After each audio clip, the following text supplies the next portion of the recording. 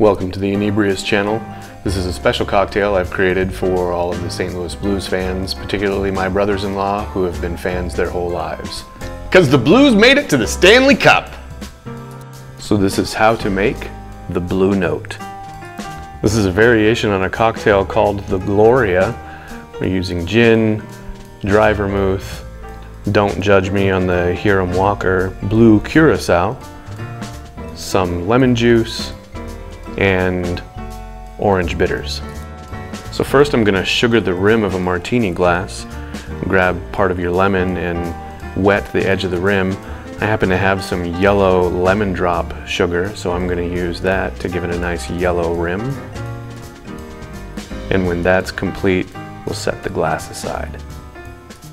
So to make the cocktail, we're using 1.5 ounces of gin, 3/4 of an ounce of dry vermouth, 3/4 of an ounce of blue curacao, 3/4 of an ounce of lemon juice, and 4 dashes of orange bitters. I'm doing this part upside down to show you the ice I'm using.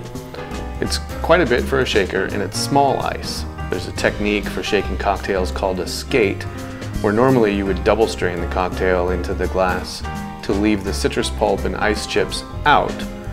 But to create a skate, you should shake the cocktail for a long time as vigorously as possible and single strain it, which leaves a small layer of ice on the top of the cocktail, or a skate, which is appropriate for a hockey-themed cocktail.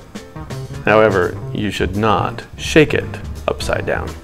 If you do, remember you strain from the tin, not the glass, so turn it back around before you try to separate and pour.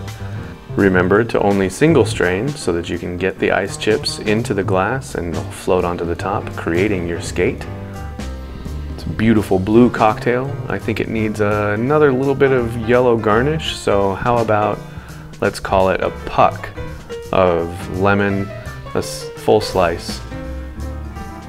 Cut one halfway down the middle so that it'll fit on the glass nicely.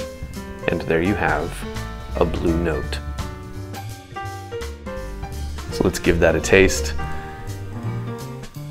It is sweet, multiple layers of citrus. It says, "Let's go Blues!" Thanks for watching the Inebrious channel. If you enjoyed this, please hit the like button below and consider subscribing.